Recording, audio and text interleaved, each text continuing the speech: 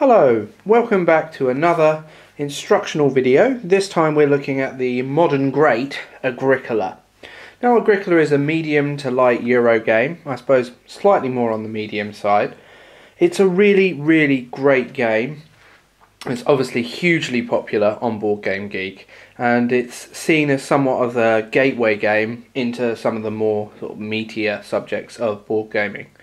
The reason I think it's been so successful and the reason it's such a great gateway game is because whilst you have got this quite deep worker placement mechanic that goes through Agricola, it all ties back to you building a farm. So even if you aren't really brilliant at understanding the rules, you know that you need to fence off your animals, you know that you need to plant your crops in order to get them back.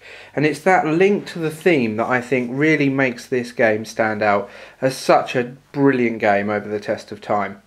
So without further ado, let's set up the board and have a look at how the game plays. So, you join me with the board laid out to start setting up the game. Technically, this board here should actually be over in this location here, but I actually have a very small table and it's still showing you how the board's laid out. So it won't make a great deal of difference to this instructional video, but just appreciate that normally you create a layout of 4 boards in a row.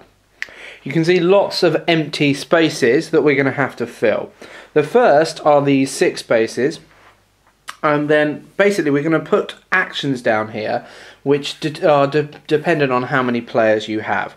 So I'm setting this up for a 4-player game. Now you'll be given a deck of cards which have some numbers in them. So these are the 4-player cards, there's 6 of them, so they're going to fill out all 6 spaces.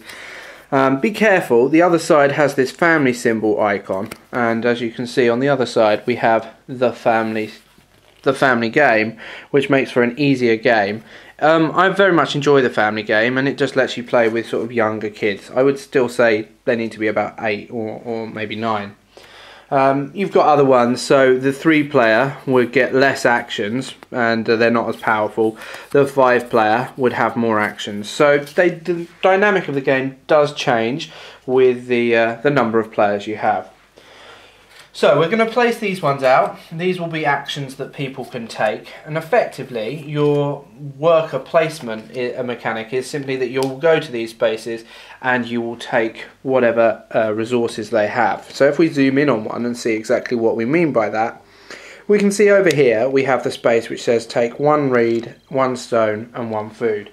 So if I was to actually place my worker on this space, I would be able to take that action straight away. So I'll put my worker on there and I'll be able to take the 1 reed, the 1 stone and the food. I am stepping on the toes of how the game works at this point. But of course the mechanic here is that I've denied everyone else from going on that space for this round, which is quite nice. So those 6 are out. The other bit we're going to have to deal with is these home improvements at the top of the board. Okay, so normally they'd be at the side. And you can see we've got a number of home improvements here. These are standard. They do not change as the game progresses. So once they're gone, they're gone. We've got the pottery, which means that you can collect clay and turn clay into pots, and that effectively means people will pay you food for your lovely pots. The basket maker, collect reed and make lovely baskets, and people will pay you food for the lovely baskets. The joinery, we collect wood and so on and so forth. You'll notice that there's a bit of an anatomy to the card. So here we have the victory points it will score, and this is a victory point game. Around, for me, around 40 points is a good showing, so that's what we're hoping for.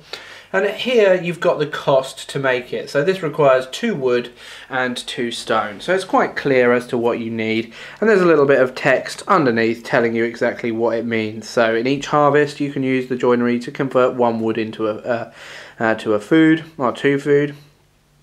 And you get to have extra victory points if you have wood at the end of the game, because you will actually end up having loads of cool chairs and stuff like that. The ovens are very interesting. They turn grain into lots of food. And then at the top we have the cooking hearths and the fireplaces.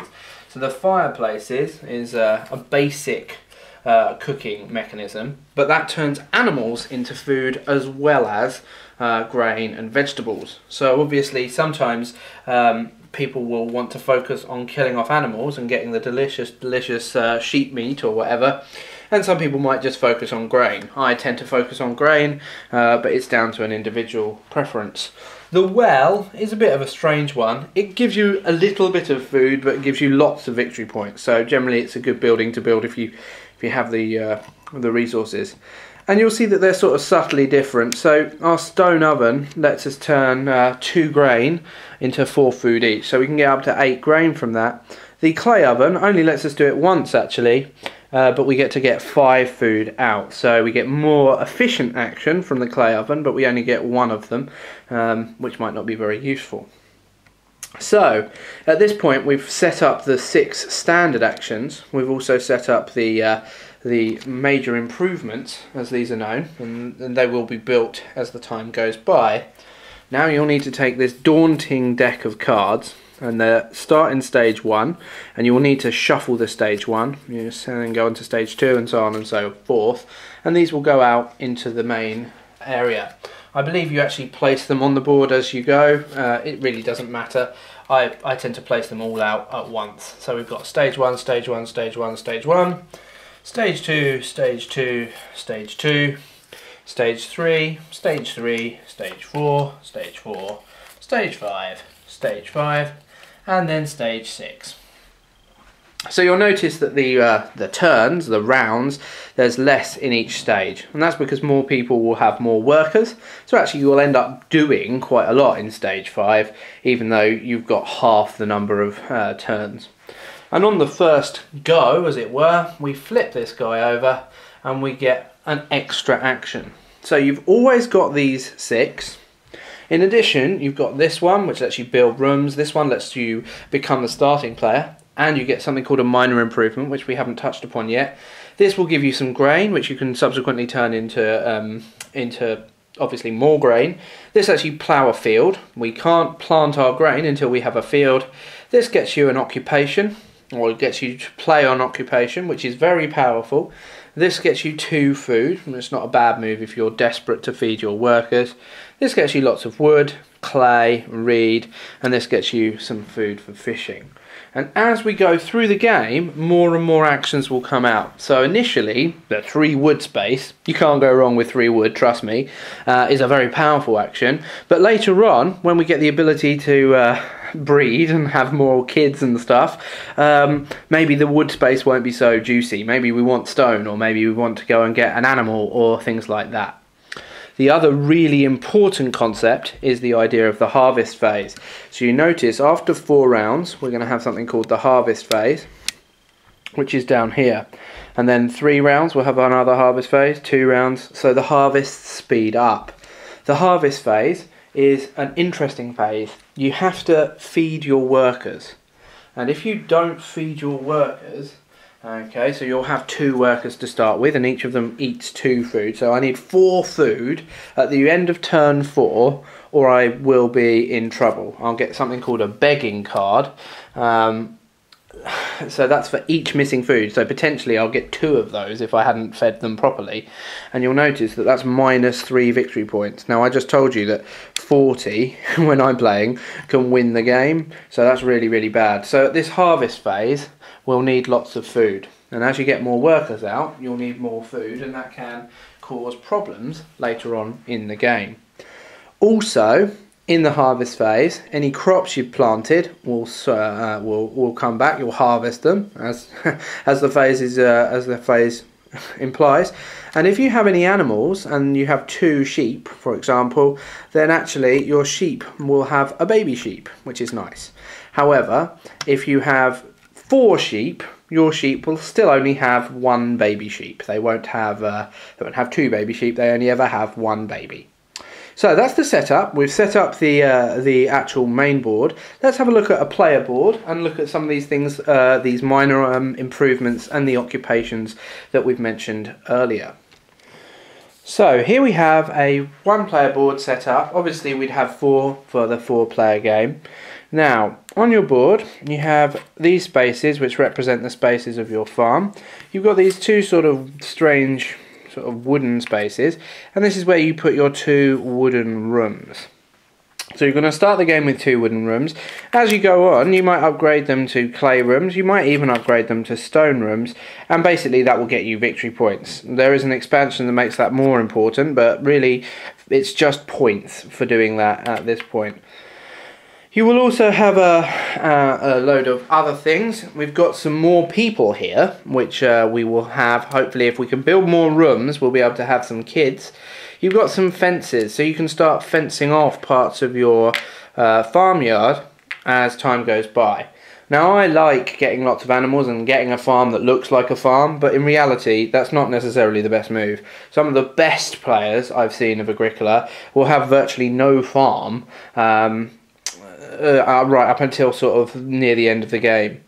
These little troughs, or whatever they're called, stables I believe, will make it a more valuable space essentially. So you'll start to get points for them, and they'll mean you can fit more animals on there because they've got a little place to drink. What's important to note, and what a lot of new players make the mistake of, me included, is that you don't have enough fences to fence off the whole thing. In fact, you have quite a few limited fences, so it looks like a lot, but be aware that you are going to probably burn through all of them.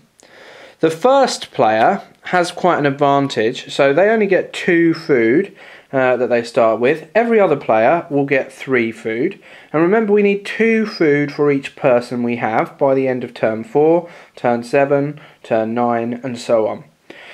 You also start with 2 circles which are representing your workers. So you've got 2 workers, so already I'm 2 food down. Because I'm the first player, I'm going to need to get some more food. Now, the bit which makes the game a bit more exciting is that you have these minor improvements and you have occupations. And you're going to have 7 of each of these cards. If you are playing with 2 players or things like that, you might need to reduce, so this one, the berry picker, we can't have that in a 2-player game. So we might need to take some of these cards out.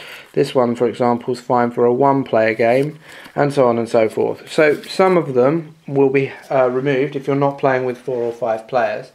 There are a lot of cards. Start with the ones which say E on the bottom, because that means that this is the easy deck. But then you have the complex deck, you have the gaming deck, you have the interactive deck, which is probably my favourite deck, where you actually start to do things to other players. You have some really strange decks. You have the alien deck, which is a bit broken in my opinion. You even have I think this is the Czechoslovakian deck. So you've got some very strange decks. Start with the easy one. If you've only got the base game, then that's probably all it will come with anyway. They add a lot of variety to the game. So because the actions are actually always going to be the same, it's the minor and major improvements, the minor improvements and the occupations that are going to make the difference. So we start with 7 minor improvements. I'll go through just a few of them and you'll start to see what they are. So I've got some really good ones here actually. So we've got some strange ones, but hey, we'll go through it. So this is a nice setup. These are the 7 ones that I'll get. And some of the spaces will let you do something and a minor improvement. So if I just show you an example, if I go up to here, you can see that it says up here, starting player and or 1 minor improvement. So if I wasn't the starting player, I could go there, take the starting player dobber, or action, and I would also get the minor improvement as well. So let's go down and have a look at what they are and get a better idea of what these sort of things, what advantages they confer. So drinking trough. Now your fenced off areas will only be able to hold 2 animals, and the drinking trough, it costs 2 wood, as you can see in the top corner. It lets you hold, each extra space will hold 2 more animals, and it's worth a victory point at the end. Okay, this one, the private forest, place 1 wood on every remaining round space, and at the start of the round you get a free wood. That's pretty cool. The Madonna, you can see the Madonna, so that Private Forest had 2 food as a requirement. This one, I have to have already played 2 improvements, but it's worth 2 victory points, and that is essentially the idea there. So actually here I have to discard 2 played improvements, so that could be good, that could be bad, depending on what other improvements I have. The Raft, you get an additional 1 food or 1 reed, so that's nice. The building material one's interesting because you can see it's got an arrow on it. And that means that I will get either 1 wood or 1 clay, so I can do that. It won't actually cost anything there, but then I pass it on to the player on my left, so that's going to do the round. So if I do it, someone else will benefit from it, and then if they haven't played any improvements, they'll actually have 8 cards at that point. Clay supports makes it easier to turn your building from wood into clay. The Dovecot gives you 1 food for rounds 10 to 14, and you get that for free at the end, and that can be quite powerful because you won't have as many actions there to get food. And of course it's worth 2 victory points as well, and it's worth 2 it costs 2 stone. So we've got some interesting stuff. For example, the Private Forest, having played the game, I know that that's awesome because it gives you so much wood. If I can get that out really early on, in fact I have 2 food right here. If I get that out in round 1, then I've effectively got 13 free wood from the Private Forest. So that's really good. So I've got these 7 cards, and they will sit with me, and I will be able to play them. And people won't necessarily know what they are. They are supposed to be hidden, and I will get to play those. In addition to that, I will have occupations. So I'll have things that I could do. So again, it's 7 that you get. A lot of people play with a drafting mechanic, so you draw more cards than maybe you would normally get, because some cards are very powerful, and obviously that might mean that you really want 1 card above another. So let's just have a look at these 7 cards. These are all random, so I've not really stacked the deck to show you any super powerful ones or anything like that. But let's just have a little look at what they are. So we've got the Swineherd here. So whenever you build 1 fence, you may receive 1 stable, so that's good. That's the little buildings which make it easier to get more animals out. The Thatcher makes it 1 reed less to build a room. So when you build a room, you're going to need the materials to build the room, but you're going to need to build the roof as well. And it also means that certain other things are easier to do. The basket maker can make 1 reed into 3 food, so he's sort of like a powerful person compared to the basket maker's workshop. The bread seller, 1 food each time that a grain is baked by any player. So this one's actually quite interactive. If somebody else is baking, then I get some grain, which is nice. The dancer, you get 4 food, which is nice when you use the travelling player's space, and that's 1 space on the board. You've got the stockman, 1 cattle when you build a 2nd stable, 1 boar when you build your 3rd, and 1 sheep when you build your 4th. So that's quite nice. I believe that synergizes quite well when you get a swineherd, because you'll get a free stable. So you can see if I can get the stockman out and the swineherd out, then that's going to make it really cool. And then finally the reed collector, and a bit like the Private Forest, you get 4 reed by getting him out. And in order to get these players out, you're going to have to take the occupation space, and your first one at this base is free, and then they're going to cost you a food to get out. There is another occupation space, and that's slightly more expensive. So the first and second occupations cost 1, and then each occupation costs 2 food. These are very powerful. These aren't actually a very good hand, really, at least in my opinion.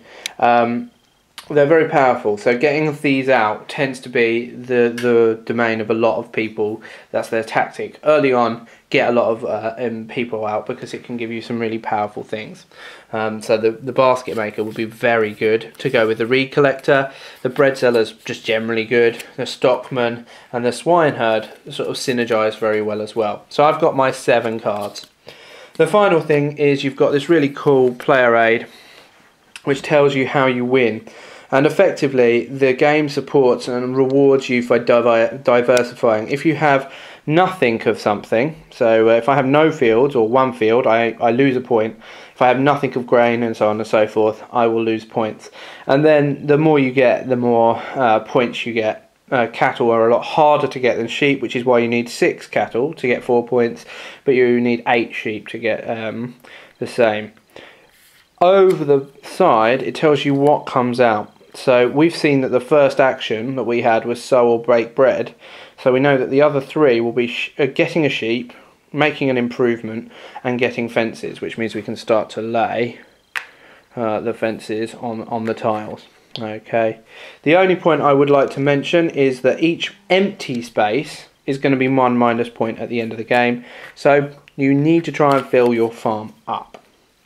So with that, we'll do one quick turn, and then that's really the intro video done.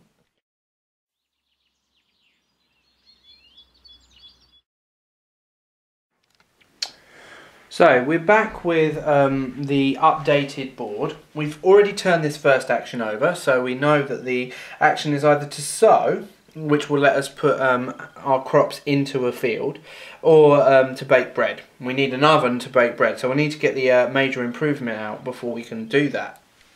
Now you'll notice there's suddenly a lot of tokens on the board. So I've taken my wood meeple. Now this is an expansion that comes with animal flavoured meeples, and this is a wood meeple, this is a reed meeple. I believe the new reprint actually comes with all of these as part of the game, so I think you will get these. So this base had 2 wood on it, this had 1 wood on it, this had a food on it, this had 3 wood. Now you notice there's some with arrows and red boxes, whereas this one doesn't have anything on it. So anyone with an arrow and a red box has this put on every round. So what you should do is you should put it on the red space, and then once you've filled up everything, you should move it into the sort of bucket. So you're probably thinking, why on earth would I take the 1 wood action when there's a 3 wood action there? And you're absolutely right, people would be much better off taking 3 wood than 1 wood. But next turn, another wood is going to be added to that 1 wood space. Okay, another 3 wood will be added to the 3 wood space, but there will come a point where there's actually 4 wood on the 1 wood space, and there's only 3 wood on the 3 wood space. So the actions get more powerful if people don't take them.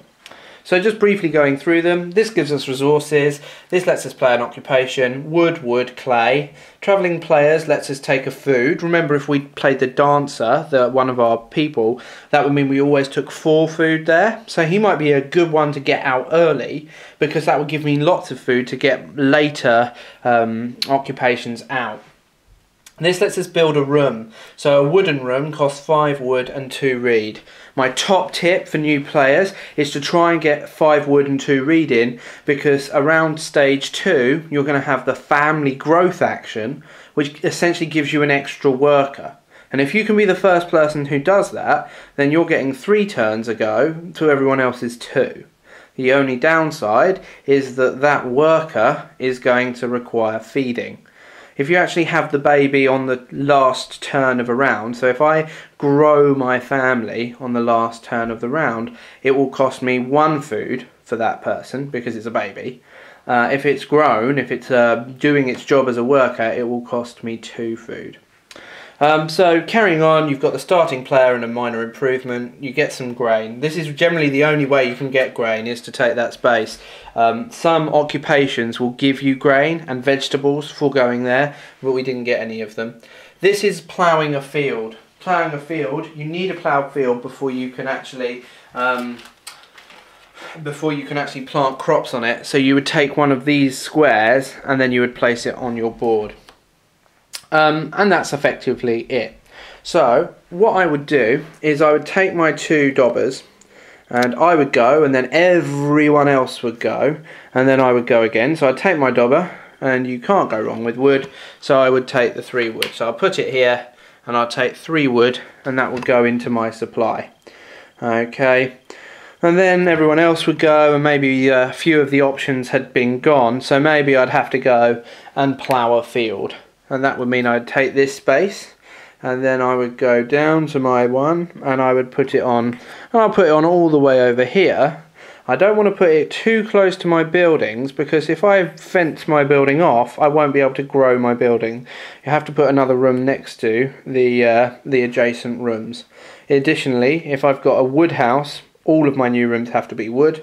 If I've got a clay house, all of my new rooms have to be clay, and so on and so forth. So at that point, after everyone's placed, you take the things back. So back these come, and they go back to my houses. You've got to be very careful that you don't play around with your extra minions, because you could end up taking a third action, which would be bad. And then you start filling up the spaces again. This is quite a lot of upkeep, and in his sort of prior game to this, or sorry, no, latter game to this, the one after this, he developed this very cool rondel mechanic. That means you don't have to constantly be updating all of these things, because it takes quite a long time to do. So we put in our wood, we put in our 2 clay on this space, so you're getting an idea of how a turn plays out. We put a clay here, we put in our reed.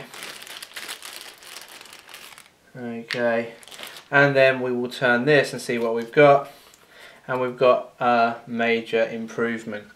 Let's just fast forward a bit just to see some of the other actions. So here we've got a sheep, and these are probably my favourite of all of the pieces, a sheeple. So you get a little baby sheep. Okay, so here he is, and he will go on there. Okay, and you can see that this is going to grow by 1 a turn. Now, one of the cool things is, even if you don't have a field for your sheep, you can keep one as a family pet. So you can always take one animal into your house, but you can't take one per room unless you have a special card. And then finally we have fences. So let's say I've taken some wood. I've been very good with my wood. Now, at the moment I have 2 actions, okay, and let's say that sheep has grown as well. And so now there's 2 sheep in there, because no one wants to take the sheep early on, and they get bigger and bigger. So I've got 2 actions. My first action, with all this wood I've got here, will be to go and take that fences space. And what fences let us do is 1 wood to build a fence. And I actually have 6 wood. So I go back to my board, and I've got my cool little my ploughed field here. And I can chop in all 6 of this wood, so that goes back into the pool. It doesn't get added onto the actual board, it will just be available for use later on. And that means I can buy 6 of these fences. Okay, so I'm going to place my 6 fences here. Now, when you're building fences, you have to ring off a whole area. So if I only had 5 wood, I wouldn't be able to do that. I would have to complete the area. Otherwise I would be stuck. So I've got my 6 wood, I've got my lovely fence. Each of these spaces can hold 2 animals. If I put a stable in there, now each of these spaces can hold 4 animals, so it doubles the number of animals you can have in your fenced area. I go back up, let's have a look at those little sheepies, and I say, oh, they're too juicy to pass up, so I put my worker on there, and then I have my sheep down here. Okay, so you'll notice we're at the end of a round, so that's the end of a round. We now have the harvest phase. So we take our guys back, and I need 2 food for each worker I have. Now again, I'm sort of fudging it a little bit here. Let's say at some point I had actually built my fireplace. So it actually cost 3 clay, so I had to have got 3 clay in at this point. And you look here, and I only have 2 food, which is a shame, because I need 4 food to feed both these guys. So now I have an option. I can either suck it up and take 2 begging cards. If I take 2 begging cards, they'll stay with me because I'm short for 2 food. So I take 2 cards, and that's minus 6 points at the end of the game, which would suck. But because I've eaten, I've begged, after you've eaten, I would then get to have a breeding phase. So my 2 sheepies, they get it on, and then I have a little extra sheepie. So now I have 3. And hopefully you can start to see how the visual aspect of this game can be quite clear. So if I look over to my neighbour and they've got tons of sheep and cows and horses and pigs and stuff like that, then I can see that they're doing well, and that's the beauty of it. That's what makes it such a brilliant game. Alternatively, I've got the fireplace, so I could just eat one of my sheep. So I lead him into my little house. Little does he know, he goes into the fireplace, he dies, it's very sad, and then he becomes 2 delicious food. I have lamb for dinner, like a kofta, maybe a bit of mint sauce, you know, maybe even some chili sauce, I don't know. I now have 4 food, I don't take the begging cards, and then of course I can pay my 4 food and we'll carry on like that.